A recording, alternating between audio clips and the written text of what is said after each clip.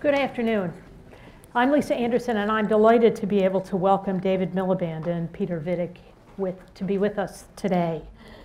As you know, this is the 12th annual Arthur C. Helton Memorial Lecture. And as many of you will remember, Arthur was Director of Peace and Conflict Studies here at the Council and Senior Fellow for Refugee Studies and Preventive Action. He was killed in 2003 when the hotel in Baghdad, where he and 20 other international civil servants were serving in the mission of the UN Secretary General's Special Representative for Iraq, when that hotel was bombed. This lecture is dedicated to his lifetime's mission, serving the world's humanitarian and refugee crises. And I'm particularly pleased to be able to welcome Jackie Gilbert, his widow, and Pamela Krause, his sister, and all of Arthur's friends to be with us here today. As you know, we are joined by David Miliband in his capacity as President and Chief Executive Officer of the International Rescue Committees, formerly Secretary of State for Foreign Affairs of the UK, as you know. And Peter Wittig is Ambassador of the Federal Republic of Germany to the United States, also served here at the United Nations. Thank you both for being with us. Yesterday, as most of you know, was World Refugee Day, and it came with more dismaying news from the UNHCR. Wars and persecution have driven more people from their homes than at any time since the United Nations began keeping records. On average, 24 people were forced to flee each minute in 2015, 4 times more than a decade ago. Now we have about 65 million people displaced, and it's the first time since the UN was established that we crossed the 60 million mark. 25 million of those have taken refuge outside their home country. The dangers are at home, obviously, it's why people are moving, in transit, and in the receiving countries. As the UN High Commissioner said recently, more people are being displaced by war and persecution, and that's worrying in itself, but the factors that endanger refugees are multiplying too. At sea, a frightening number of refugees and migrants are dying each year. On land, people are fleeing war, finding their way to blocked and closed borders. Closing borders, he said, does not solve the problem. I'll be turning to Ambassador Wittig to give us a sense of some of the political ramifications of this exodus, particularly in Europe and North America. But perhaps we can start with you, David. Can you tell us a little bit about who the refugees in the Middle East are? Where are they? What are they fleeing? Why are we seeing this kind of enormous uptick in this problem? Well, thank you very much for the question, and thank you to all of you for being here. I think I should first of all acknowledge that it's a real honor to be commemorating the extraordinary life of Arthur Helton, who was clearly a humanitarian of extraordinary dedication and devotion, and so I really feel privileged to be here today. You asked about the Middle East, but I think it's right to put the figures that you gave in a global context: 21 million refugees, 40 million internally displaced, 3 million asylees in the 65 million figure. And while Syria and the Syria crisis is the poster child for the worst of the humanitarian crisis, it's important to remember that Somalia, the civil war, carries on 2 generations on. Congo, massive refugee flows. I was in the northeast of Nigeria at the end of last year, 2.2 million internally displaced people there. So of the 21 million refugees, 5 million are from Syria, 7 million IDPs, internally displaced, of the 40 million, 7 million are Syrian. When, specifically on your question, where are the Syrian refugees? They're predominantly in the region. About 4.25 million are in the Middle East region. And that is consistent with the global trend, which is that, contrary to the image that you'd believe if you read the newspapers, there are not hordes of refugees entering Western societies. The vast bulk of refugees, about 85%, are in poor countries, not rich countries. Poor countries are joining countries in conflict.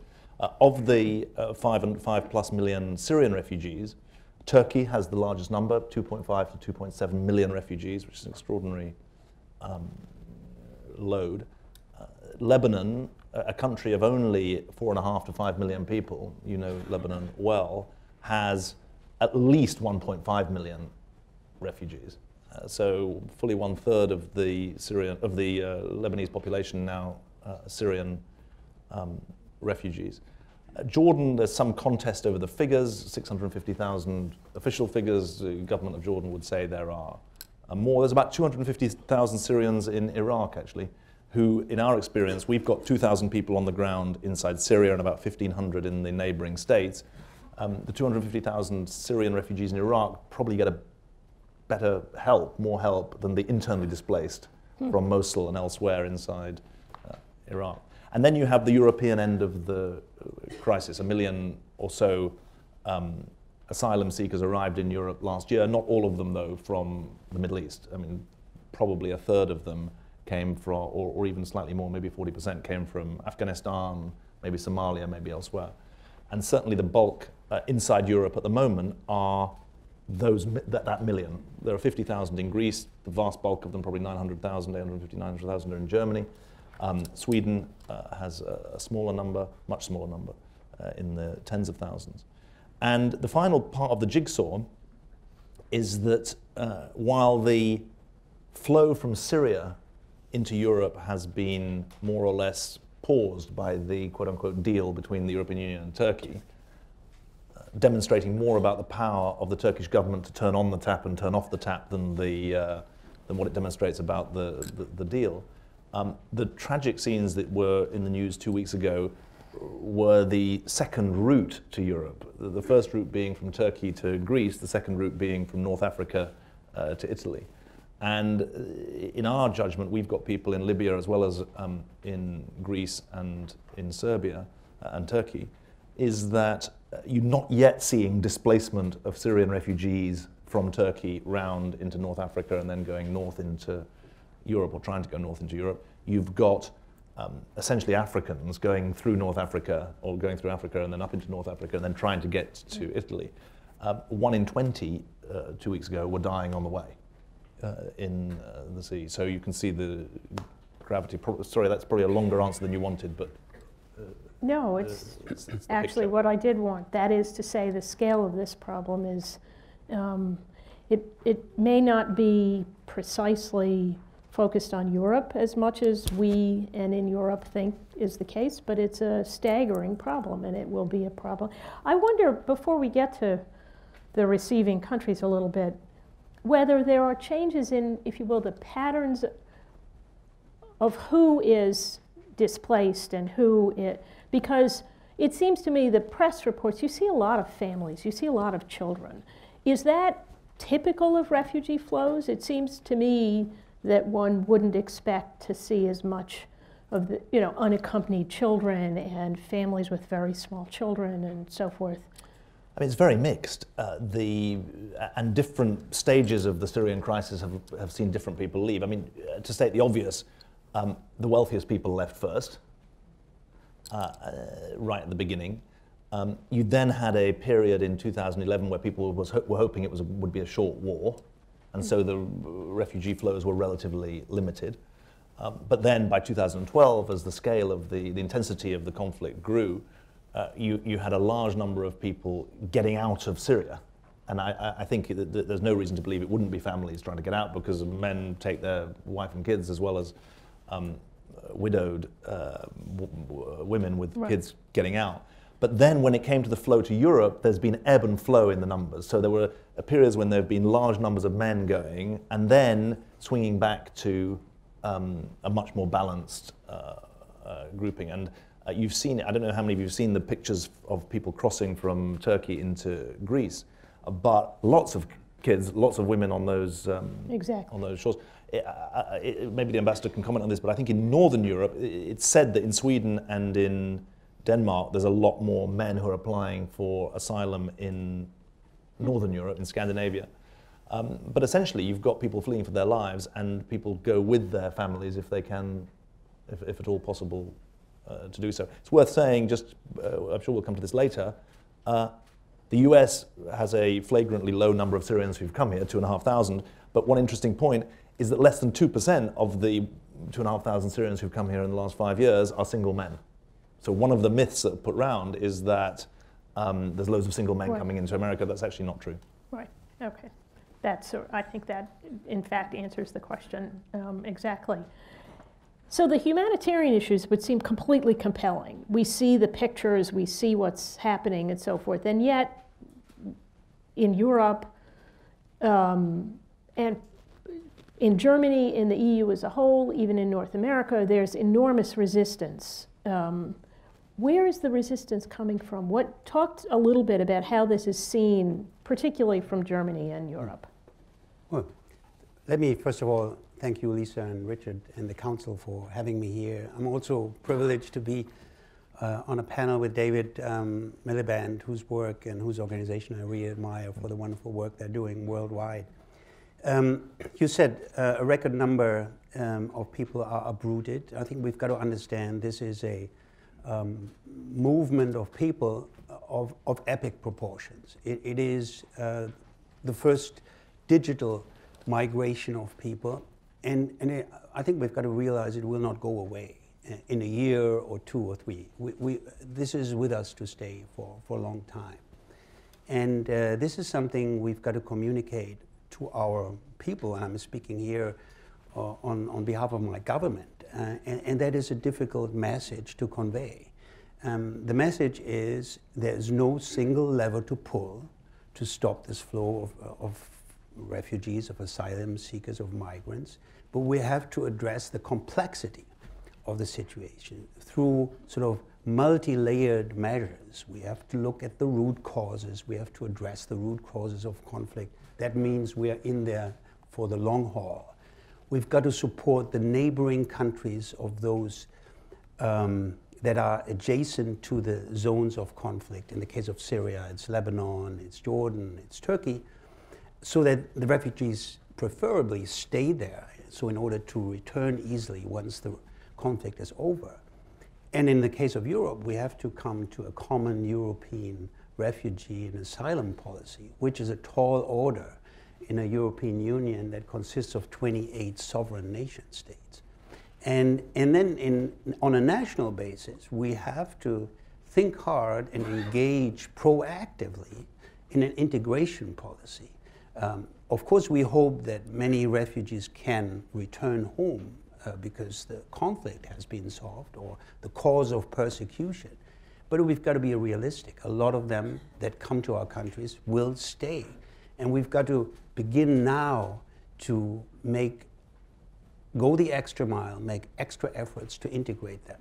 So no easy answers, no one lever to pull, no one wall, no shutting of borders, but addressing the complexity of the issue. And that is difficult to digest for the rank and file voters in many countries. And it has had huge repercussions, not only domestically in many countries of Europe, it has upended in some cases so the political, the party system, but also it has put a lot of strain on the coherence of the European Union, and it is probably the most challenging, I hesitate to say existential, but almost existential crisis of Europe since World War II. So this is the effect it had, compounded by other factors on the European Union.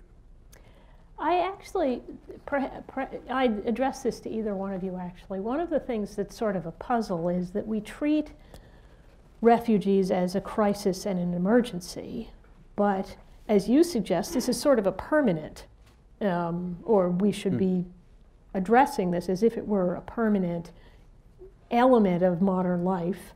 And as I understand it, most people are refugees for a very long time, even those people who do ultimately return home. So how do you deal with a permanent crisis? Well, we're an international refugee resettlement agency in the US, but we're also an international humanitarian aid agency, so we see the full arc of crisis. And I think, first of all, as a factual point, less than 1% of the world's refugees went home last year. Right. So people aren't going home. If you go to the Dadaab refugee camp, which is the world's largest refugee camp in eastern Kenya, 360,000 people live there. It's a small city. 100,000 people are born there. So if you say, will you ever go home? They say, well, what do you mean? This is my home. So I think that's just the information point. I think that my own view is that this quote-unquote crisis, if you say how are we going to deal with a state of permanent crisis, it suggests a degree of stability. Whereas this is not a stable crisis, it's a dynamic crisis, because it would be bad enough if you had 20 million refugees year after year after year. But that's not the case. You've got growing numbers of refugees. I mean, the world's newest nation, South Sudan, has added 450,000 refugees in the last 2 years. So you've got these trends, the weak states that are unable to meet basic needs and unable to contain difference within peaceful boundaries. You've got a weak international system, which is divided at its core, and the ambassador can speak to some of the elements of that from both his New York experience and his current position. And you've got, sorry to say it, fundamental questions being asked in the Islamic world about the reconciliation of Islam with modernity. And it is, I feel honor bound to say to audiences, the IRC was founded by Einstein to rescue Jews from Europe. Today, 40 to 50% of our work is in Muslim majority countries where religion is at the core of some genuinely existential questions. And the Syria crisis is a very good example. It's not the case that all Muslim majority countries are unable to reconcile Islam with modernity, Indonesia, Bangladesh, etc.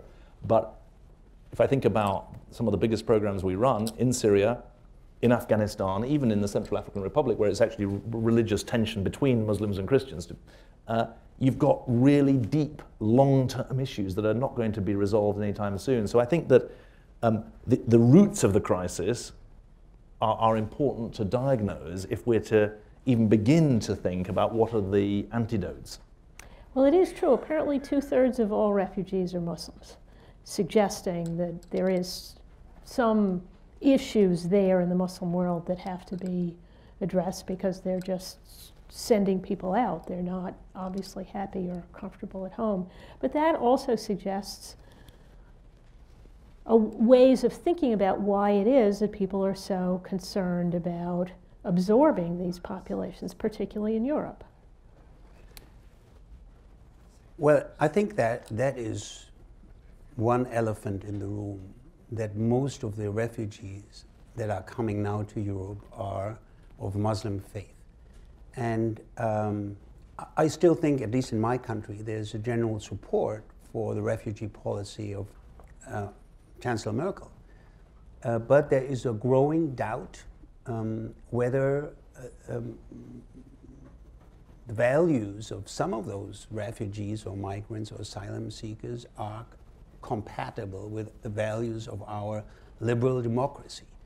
And that's why we have now a right-wing party that puts Islam on top of the agenda, saying they have to adapt to our values. So it goes deep into the psychology of people, of voters in Europe, much deeper than in the US. Ironically, the US has only 0.6 Muslims as its population. In Germany it's 5%, in France it's 7 or 8%. So the Muslim population is bigger, but it plays a very big role in the discussion. What we do now in Germany is we offer not only language courses or programs to get people into jobs more easily or give them assisted vocational training. We also offer so-called integration courses teaching the newcomers about the values of our democracy, including the respect for gender, for other religions, in our case, respecting our laws concerning the Holocaust, denial of Holocaust, our special relationship to Israel, etc. So we have to proactively do something to show that Islam and our values of the liberal democracy can be compatible, but that's a challenge. Although it's interesting that, remember, 2/3 of the American public didn't want Jews to come here in the 1930s. Right. So the figures are similar generation to generation. And in the UK, I did promise Richard I'd get Brexit in somehow into this. In the UK, a lot of the whole of the debate about migration is about Catholics from Poland rather than about Muslims. So it's important. I mean, the truth is that how people who are different from each other learn to live together is one of the defining issues of the modern age. I mean, that's the point. Right. No, and of course, when you think about Germany, and Germany has had Turkish workers for decades, and of course France has had people from North Africa for decades. So there is something that this is sparking an anxiety that goes well beyond the kind of modern history of... Well, there were some lessons from the Turkish immigration in the 50s and 60s to be drawn. I mean, there was an immigration from a very moderate Islamic nation, you know, still under the banner of the secular Atatürk philosophy. Today, it's a different context. But I think the lesson that we draw here is that we have to proactively offer language, offer job opportunities, offer vocational training, and offer our sort of vision of a liberal democratic order. And I think in the long run, we would need a kind of European Islam, you know, that is compatible with, and I think it is possible. And, you know, London elected a Muslim mayor, perfectly in sync with all the values of the UK. So it is possible, but it takes, I think, active measures to accomplish that. Let me ask one final question of the two of you before opening it to the members here. You, in a sense, represent different approaches. One is governmental. I mean, clearly the public sector, the government of Germany, of the EU, the United Nations all have a sort of, you know, obvious role. You represent the civil society kind of perspective on. Are there ways that you think that either that you imagine more effective collaboration across sectors? Is there a role a private sector might play here? Are we missing creative opportunities to think about addressing this permanent emergency? After you. It's the fault of the politicians, so why don't you go first, and then I'll explain how we're cleaning up. I think the magnitude of this inflow of refugees and asylum seekers and migrants cannot be tackled by governments alone. It is a sort of a multi-stakeholder affair, if you will, and we need all the volunteers. And in my country, to my great and pleasant surprise, we've seen, you know, an outburst of volunteerism when the refugees came in great numbers. So we need that civil society engagement, and we need, of course, the business to go along. This is where the jobs have to come from, and some of the even big businesses in Germany had a sort of avant-garde function. You know, I don't want to name brands, but the big automakers immediately offered, you know, places for apprenticeships and so on. So this is not just a thing of the governments. It is the whole society, including business and the civil society, has to be brought into that challenge. Well, I strongly agree with that, but I'd frame it as follows. The humanitarian sector has been an afterthought in politics, government, and diplomacy for a very long time. It's been an act of charity that has been reactive, that has been defined by natural disasters and emergencies, that has been expected to be short-term, and that has been anticipated to be succeeded by a return to the status quo ante. None of those things are true. And if we carry on trying to run an old-style, charitable, reactive, short-term system, we're going to continue to fail, which is what we're doing at the moment. And the gap between humanitarian need and humanitarian provision is going to grow, which it's doing at the moment. It's not just there are more people in need compared to the growth in the number of people who are being helped, it's that the complexity and depth of their needs is outstripping the capacity of the sector to respond. And I think it's very, very important that we think in completely new ways about the way this sector runs. The sector is defined by refugee camps, but 60% of refugees are not in camps, they're in urban areas, so they need employment and they need housing in a wholly different method than before. The sector is defined by short-term life-saving, when in fact for the generations that are in camps or in urban areas, education is as important as healthcare. That's not been taken on board in any systematic way at all. Thirdly, refugees are in countries that aren't presumed to be poor, and the whole of the development system, the system of tackling poverty globally, is based on the fiction that you find poor people in poor countries.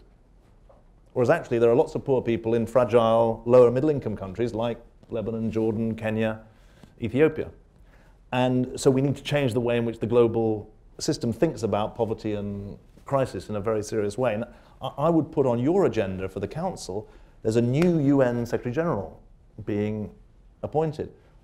What questions are being asked about the vision, ideas, commitments of that person to address these points? We're actually going to release in the next week or so 8 or 9 questions that we're going to send to all of the candidates, asking for their response on how they're going to prioritize and address the humanitarian crisis. Because in the public, it's very good that there have been the public fora, but very few questions have been about the humanitarian system. And the questions of humanitarian policy go to the heart of the fundamental question for the next Secretary General, which is he or she more of a secretary or more of a general? And I say that in all seriousness, because either they are there to take the notes of the big powers, or they're there to actually be a more active and proactive participant in the shaping of the decisions of the big powers. And it's obvious that the Secretary General of the UN serves at the, with the confidence, not just of the Security Council, but of the whole General Assembly. But it's also important that this person is empowered to make a difference, not just to maintain the status quo, because the status quo is so obviously failing. Well, we could discuss the implications of sort of normalizing the responsibility to protect and demilitarizing the responsibility to protect and so forth might be one way of thinking about that. But let me now open the floor for comments. Now, let me remind you before you say anything that this meeting is on the record. Wait for the microphone. We'll start right over here. And please tell us who you are, sir. Right here? Yes. Tell us who you are, your name and affiliation, and then be concise. Bill Drozdiak, McClarty Associates. I wanted to ask both speakers, how do you deal with the policy conflict between 2 factors? One is demographics. In Europe, Peter, everybody knows for decades now, there's been an enormous shortfall, and so one would think politicians should be able to persuade their people of the need to embrace more immigrants in order to sustain their lifestyle and pay for pensions in the future. And the same, David, in Britain, where you've had 330,000 come from this year, even though the government said there would only be 100,000. And it's been a benefit for the UK economy. If it is politically unpalatable, to what extent would people and politicians be willing to pay for massive Marshall Plan-like programs to develop economic programs in the North Africa and the Middle East in order to encourage these young people to stay home, particularly given the fact that 70% of their populations are under 30? Great question. I think that I'm obviously based in New York now, so I'm speaking about the UK from a distance, but to be fair to the current government, they've maintained what the previous government started, which was Marshall Plan style levels of expenditure on overseas aid. The 0.7% of GDP is spent on overseas aid. It's very, very good. The US figure is 0.21%, just by way of comparison. Now, the difficulty, I think, is less about the funding, which if you've got determined political leadership you can get away with. I think that the more fundamental question is twofold. One, is it right to decide on refugee intake on the basis of demographics? I would say no. The point about the 1951 Refugee Convention is it gave rights, absolute rights, to refugees who have got a well-founded fear of persecution. And my own experience is that when the debate about refugees and the debate about immigration get confused, you end up in trouble. An immigration policy can be decided on the basis of meeting demographic and other economic needs, but a refugee policy needs to honour the distinction between a refugee and an immigrant, and I think it's quite important to pick that up. The second thing is that the speed of integration, or the scale of the flow and the speed of integration are very, very tricky. I mean, there's a huge challenge in the ambassador's country that if half of those who are applying for asylum, for the sake of argument, are deigned to be refugees, and the rest of Europe doesn't pick up the relocation slack, that's a massive integration challenge.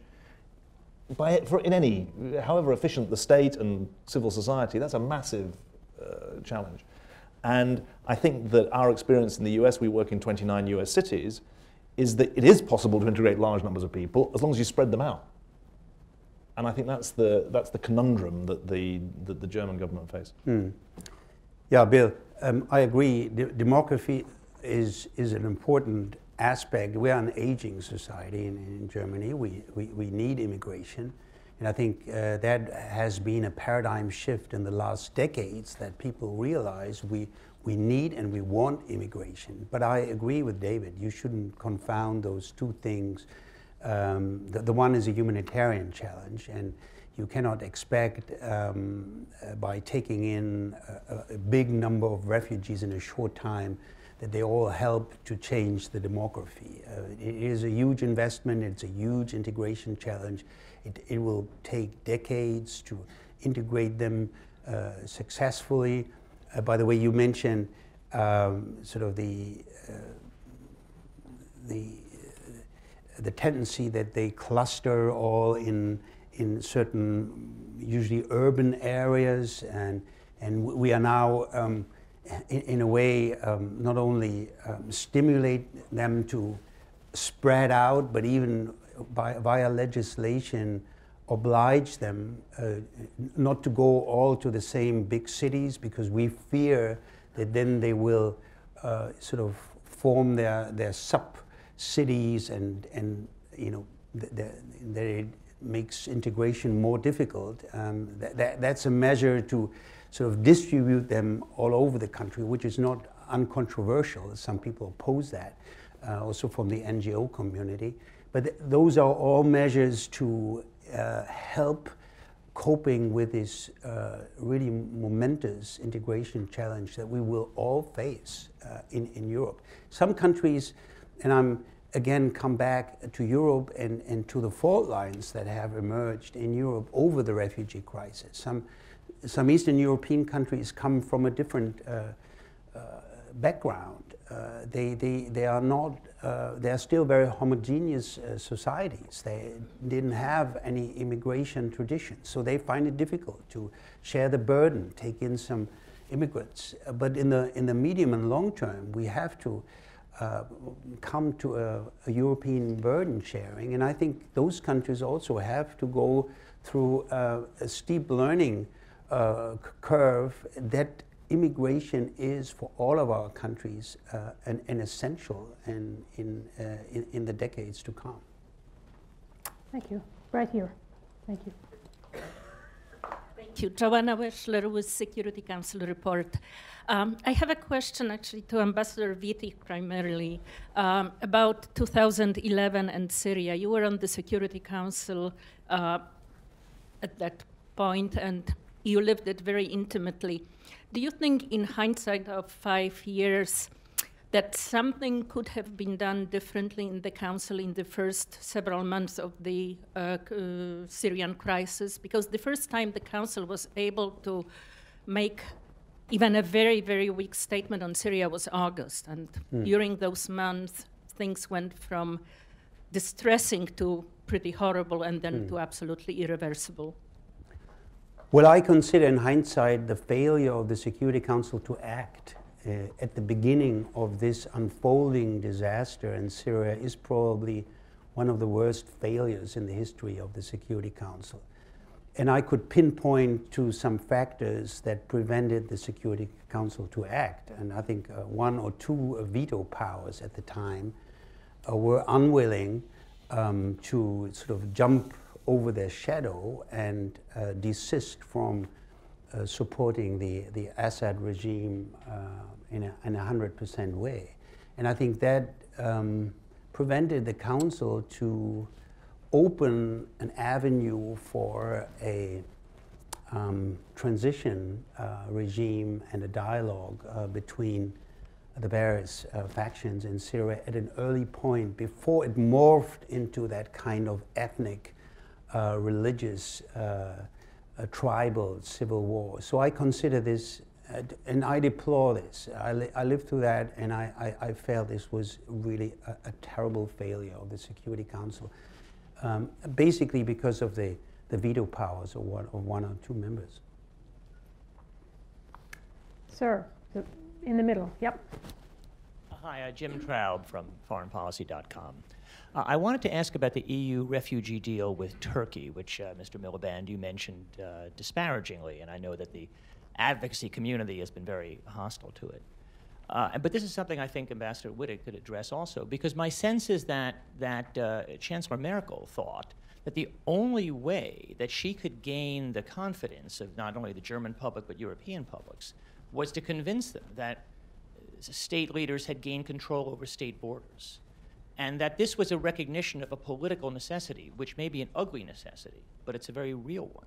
So is your sense that that political necessity is not so great, that deal should not have been struck, that something altogether different should be done, or rather that maybe its terms, its better terms, need to be more enforced than they have been so far? Yeah, no, obviously it's the latter. I mean, to be fair to myself, what I said was that the deal had engineered a pause, was it had given the Turkish government a reason to turn off the tap. Now, I believe we are paying the price now of 5, possibly 6 years in which Europe and Turkey have drifted apart. And there is fault inside Turkey on that, and there's fault in Europe on that as well. Actually, it probably started in 2009. And the fact that it's now 2016 before Europe and Turkey are talking about what kind of deal can address this is one indication of the problem. Europe is playing catch-up. To be fair to the prime ministers of Greece and Italy, in 2013 they were jumping up and down saying, look, this is a crisis that we've got on our shores here, and no one was really listening to them, in part because you had the Euro crisis consuming so much political oxygen, policy oxygen in Brussels, and also then subsequently because of the Ukraine crisis. And so the coming refugee crisis in 2013, 2014 didn't really get much attention. I think the terms of the deal are problematic because the one in, one out so-called idea, if you stop and think about it, from a Turkish point of view, if you want Europe to take refugees, the only way you can do so is to get some people to go out illegally, then have them shipped back, and then you replace them with someone who goes out. And that's what the one-for-one deal means. So I think that there's a real problem in the way that the deal, so-called, has been structured. My own position on this is, one, a legal and orderly pipeline of people coming from the Middle East to Europe, not just from Turkey, but from across the Middle East, is essential. Because if there isn't a route to hope, a legal route to hope for people, then they will be in the hands of the smugglers.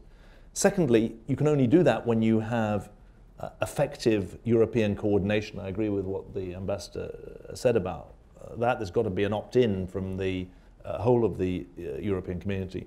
Thirdly, we haven't talked about this very much, but European public opinion, there's an easy excuse for European public opinion at the moment when it says, well, what's America doing about this?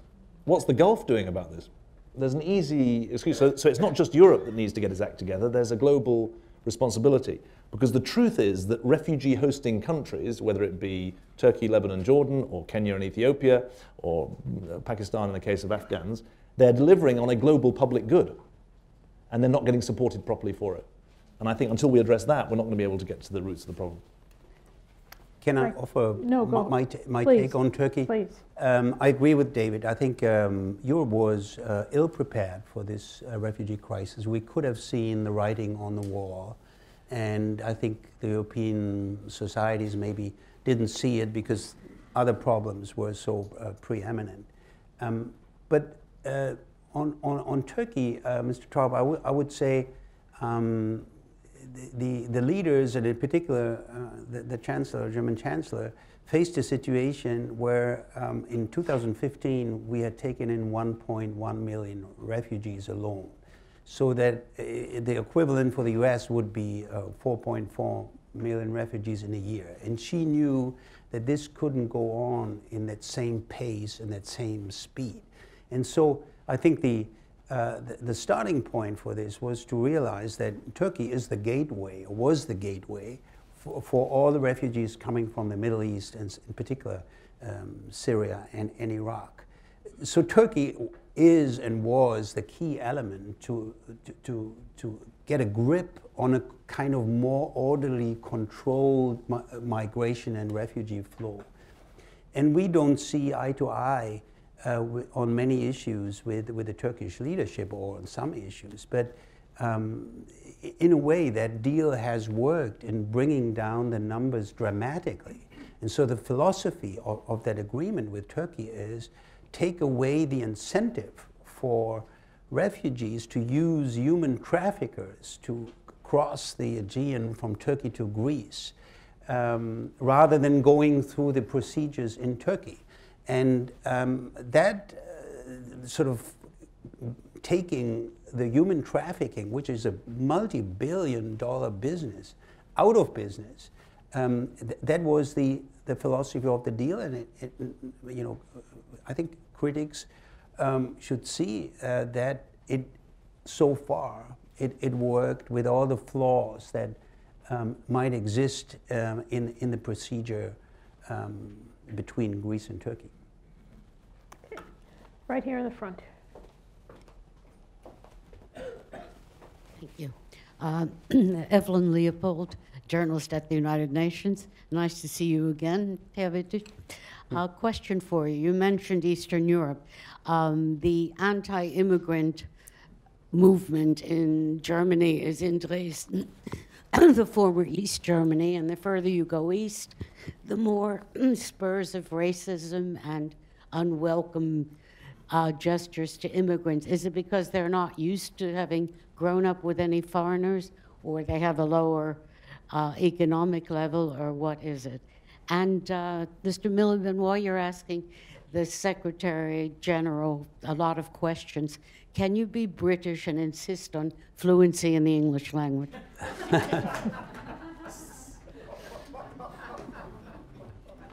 Well, Evelyn, it's an irony, to come to your question, it's an irony that in many parts of Europe, the hostility, the xenophobic reactions are most strong in those parts where there are no refugees. And one of the explanations is that, of course, there are many people who are not used to change.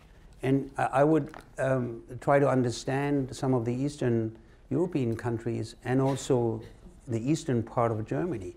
They've gone through so much change in their life. And not all people of all ages can take a lot of change in their lives. So I think this would be sort of the benevolent, benign explanation that in many cases, those who turn against refugees are the losers of globalization. And this is sort of a Western phenomenon. We see this here in this country as well. And this, I think, is an incentive for politicians, for leaders, not to just write those people off, but somehow try not to lose them, explain to them why it might be beneficial to invest in integration, etc. That's a huge task, I know, but I think it's important to realize that there were losers. The last decades were not just a win-win game, and we've got to look after those losers in a more sustainable manner. Can I make a point? Sorry to prevent a question, but I want to make a point that links quite a lot of the discussion we had and quite a lot of the questions already. Until the Eurozone starts growing fast, it's going to be next to impossible to make this work. I mean, the economics underpinning integration are absolutely vital to maintaining consent. And there's been the first quarter of this year, the figures are better, 0.6% growth, but there's never been a better time for big infrastructure spending, given low interest rates around the world. But that means really thinking hard about some of the economic imbalances within the European Union, never mind globally. And that obviously means there's big responsibility in Germany. But my honest fear is that until the economics shifts, we are going to find it very, very hard to make this work. I mean, the power of economic growth to grease the wheels of integration and to dilute tension cannot be underestimated. I mean, in the UK, you've got a huge level of concern about immigration in this Brexit debate, but unemployment's at 5%. If unemployment was at 10%, I guarantee you it would be a much, much more difficult argument to win. Thank goodness unemployment in Germany is relatively low, but there's an economic element to the stress that's felt in countries like France, about which I'm worried, that is really fundamental.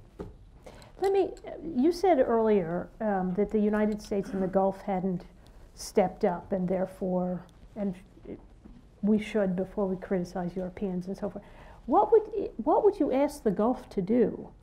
Well, they could sign the Refugee Convention for starters. That would be a good start. That would be. But would you expect them to resettle, to have refugees come and resettle? Look, one's got to be fair about this to the Gulf, because some people say, just look at the figures for Saudi Arabia or for UAE, they have 0 refugees. That's true because they don't sign the convention.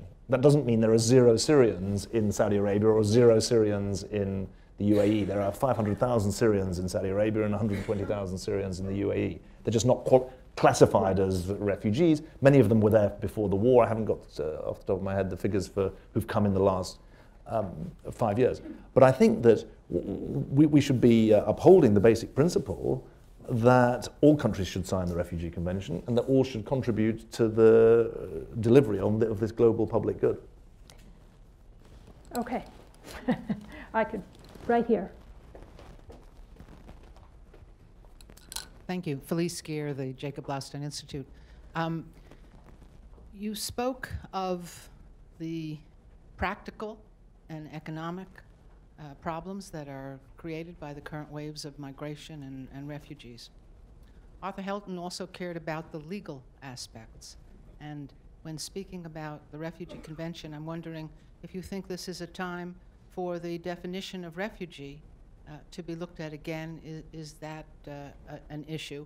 And secondly, are the people who are raising security concerns irrelevant, or how would you address those concerns, even if there are only 40 that you can count who are unaccompanied men in the US? Well, let me take the second question first. I have absolutely no hesitation in saying, as a humanitarian, it's absolutely right to have security as a factor that plays into this. But I can also say the US, partly because of the blessings of geography, has an extraordinary opportunity to vet those who are applying to come here and to weed out anyone you don't want. So it takes 18 to 24 months. There are 12 to 15 government agencies involved. There are biometric testing. And if people can't prove who they are, you don't have to let them in. The burden of proof is on the refugee to prove that they're going to be productive citizens, not on you to stop them coming. You don't have to take anyone. You can make your own choices.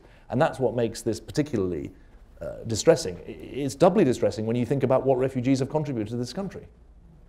Because we're not talking about a quote-unquote burden. We're talking about everyone from Albert Einstein to Madeleine Albright to Sergey Brin to Andy Grove, who recently died. He was resettled by the IRC from Hungary in 1956. And he goes on to found Intel. I mean, this is a country that has not just done the right thing in admitting refugees, it's done a smart thing and actually helped produce the country that we all live in now. So I think that it's right to address the security concerns, but it's not right to fall for fear-mongering. And the idea that people are flowing in here without any checks is just simply untrue, and we can speak to that.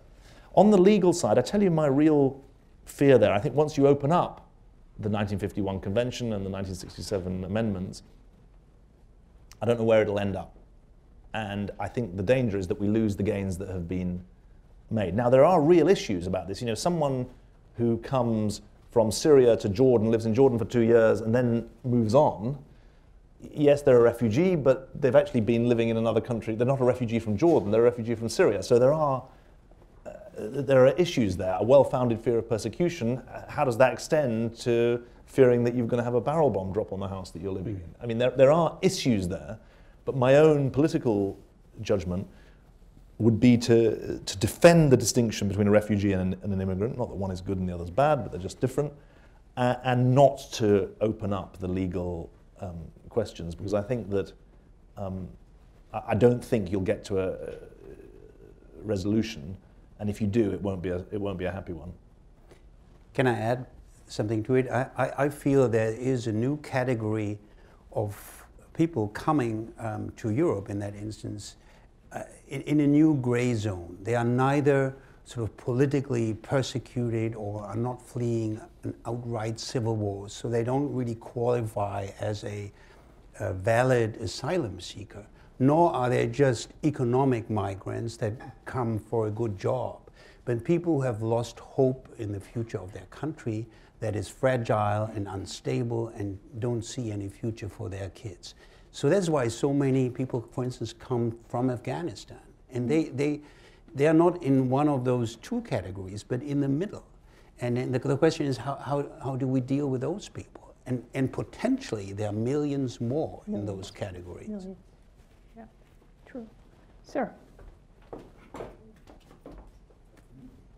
Jeff Laurenti, I wonder if you all might be able to compare the conditions in which displaced persons within Syria, inside Syrian refugee or displaced person facilities, compare with A, those in the neighboring countries, and then B, conditions in African situations, because they are entirely off our radar screen, yet as David Miliband told us, you have enormous numbers of Africans who are across the border in refugee camps. And one senses that one of the reasons why, when the Italians were trying to get attention, was because it wasn't Libyans who were coming for all the chaos in Libya across the Mediterranean to Italy. It was largely black Africans.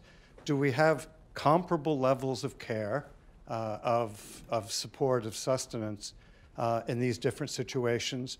Or are some more privileged refugees, in a sense, than others, both in terms of international attention and in terms of the resources devoted to them and willingness to take them in? I defer to you. So if you're an internally displaced person in Syria, that's the worst possible situation to be in, not least because there's still grave danger to your life. And the fighting is carrying on, and the bombing raids are carrying on, and your life is in danger, and there are no IDP centres. I mean, we're delivering healthcare in the midst of bombed out buildings. Then secondly, the refugees who are in Turkey and Jordan and Lebanon, they're middle class compared to African refugees.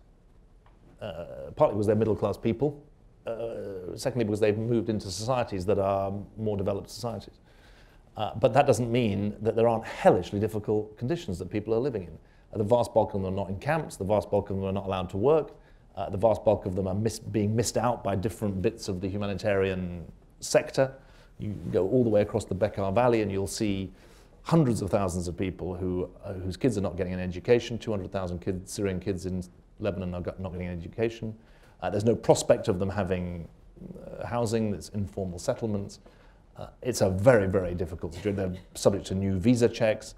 It's a very, very difficult situation. They've run out of savings because these are people who came over with savings. I'm glad you mentioned the situation in Africa, because it's not. It's very, very serious to be displaced from a poor country to another poor country. I mean, that's a very, very tough situation to be in. Although I would tell you that your survival chances inside a refugee camp in Kenya are greater than those Kenyans who are living outside the refugee camp. And that is a big political problem. I'm afraid this is going to have to be the last question, so please make it short right here on the, yes. You should question let the I people have at the is- back speak. Stephen Blank, sorry. What happens tomorrow? As the discussion went on, the recommendations offered are wise often, but they're middle term at best in case of, say, faster growth in Europe, longer term. But the situation in the source countries of refugees is not going to get better. The situation in the camps is going to get better. So what happens tomorrow? What happens next week? What happens in the next year? What is the situation going to look like? And what can be done, in your view, more immediately to deal with these concerns rather than waiting for European attitudes to change or European growth to increase and so on? So you're going to go out of this meeting, you're going to visit the IRC website, rescue.org, you're going to rally your community to become part of the IRC family by volunteering in the New York or New Jersey resettlement office to mentor new refugees. You're going to rally your local church or synagogue or community to become donors to the IRC so that we can do more. You're going to talk to your plutocratic friends and make them signature investors in the IRC. And I say that not just because it's my job as the head of an NGO to urge you to support us, but because American leadership has got to mean American leadership. And the truth is that on humanitarian questions now, Europe is not one country. I mean, Europe's 28 countries, but Europe is now a larger humanitarian donor than the US. I mean, in a way, it's not fair to compare 28 countries to one country, but you like to think of yourselves as the most generous nation on earth, as the people who are at the forefront of all of the human progress. Here's an opportunity to step forward. Secondly, on the refugee resettlement, where the US has genuinely been a historic leader and has historically taken 45 to 50% of the world's resettled refugees, you're not going to be doing that this year. I mean, this gentleman's country is going to be the world leader in refugee resettlement. And it is within the power of the executive branch of your political system, not to say we'll have 10,000 refugees. You can decide how many refugees you take. And you can decide what sort of pressure goes on Congress for overseas aid. And you can therefore decide how you're going to share the burdens of globalization while you enjoy the blessings of globalization. And as someone who's not an American but does live here and obviously admires the country hugely, there's an absolutely fundamental debate to be had about what it means to be the world's global superpower. You're not a hyperpower, you're not the dictatorial power, but you all agree that you're the indispensable power. And figuring out what it means to be an indispensable power in this humanitarian sector is something that's something that does need to be debated and argued over. And frankly, policy change tomorrow. The president's got a summit in the UN on the 20th of September. What's going to come out of it? What new commitments is the US going to be making at that summit? And the fact that Richard told me before the meeting started, that the council is dedicating itself to global literacy around the US. Is that right? Yeah, global literacy around the US. How American citizens think of themselves, not just as American citizens, but as global citizens. That's the kind of thing that's really, really important, because we all know that the lessons of history are that when countries like the US turn inward, there's only trouble around the corner. So I hope there's some really practical things that you can do coming out of the meeting. I cannot top that. So I subscribe to every word.